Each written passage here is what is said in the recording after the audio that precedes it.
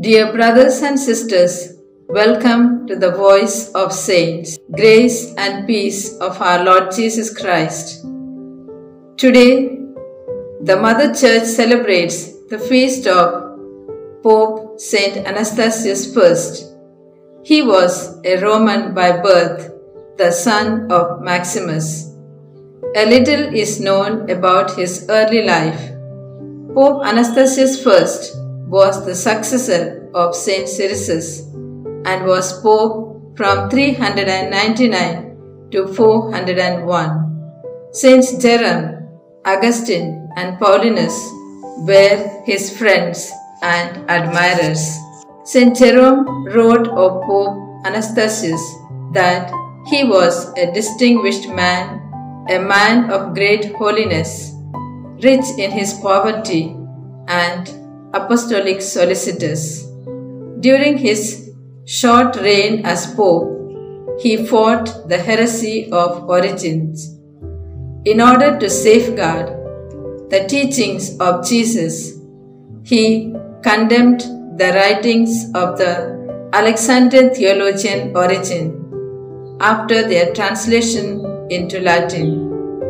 In 400, he called a council to discuss the man and his doctrines.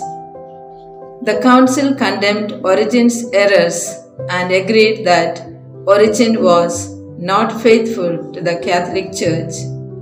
Pope Anastasius upheld the council's decision, which shows that he was a noble man and was led by the Holy Spirit.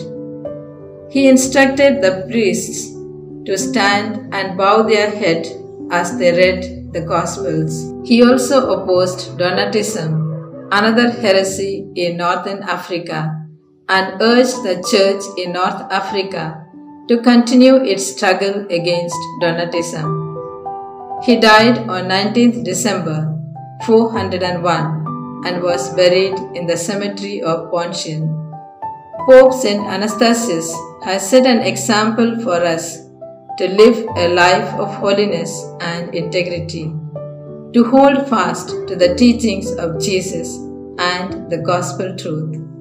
He continues to inspire us today that in our efforts to preserve God's word, we must be willing to undergo a life of prayer, study, vigilance, and humility.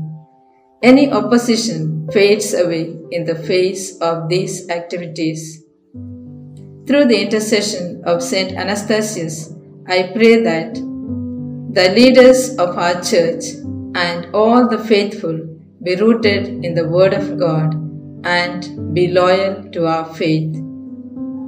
Wish you a happy feast of Saint Anastasius to the listeners of the Voice of Saints.